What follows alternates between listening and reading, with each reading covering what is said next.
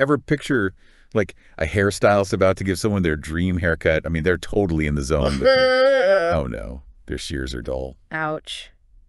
Yeah, that's a recipe for disaster, probably. Talk about a buzzkill, right? Yeah.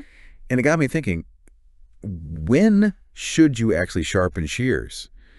Like, how do you avoid those moments? Scissors are getting dull. Totally. So we're doing a deep dive today. We're looking at this article called "How Often Should Shears Be Sharpened? Advice for the Sharpener." It seems like it's mostly for the pros, people who sharpen them for a living. But there's some really good stuff in here for basically anyone who uses shears a lot. Oh, absolutely. Yeah. It's like we think, oh, sharpening, like how complicated can it be? But this article really gets into it. Yeah. And one thing that jumped out at me is it's not like a one-size-fits-all answer, right? Right. You can't just be like, okay, every 3 months, gotta sharpen. Like, it doesn't work that way. No sharpening day reminder on the calendar. Exactly. Yeah. I love how the article put it. They said asking how often to sharpen shears is kind of like asking how often you fill your gas tank. Okay, I'm intrigued. Keep going. Right. Like, it totally depends on how much you're using your car, what kind of car it is. Oh, I see it. So like a hairstylist who's using shears all day, every day is going to be sharpening way more than someone who's like just doing some crafts every now and then. Exactly. You got it. And it's not even just how often you're using them, but also what kind of cutting you're doing.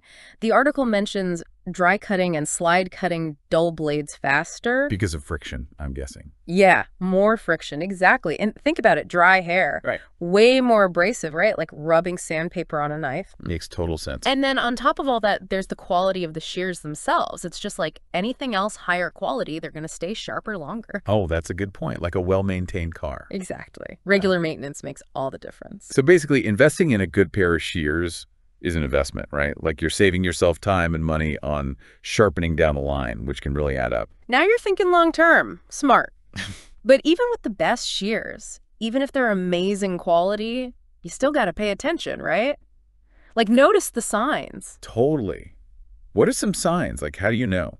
They actually mentioned this in the article. They said if you're feeling like any drag or push when you're cutting. Oh, yeah. That's a clear sign that your shears, they're ready for a sharpening. It's kind of like that feeling when your car needs an oil change. Like you could just tell. Yes, exactly. And it made me think too, it's not just about shears. Like, have you ever thought about a chef's knife?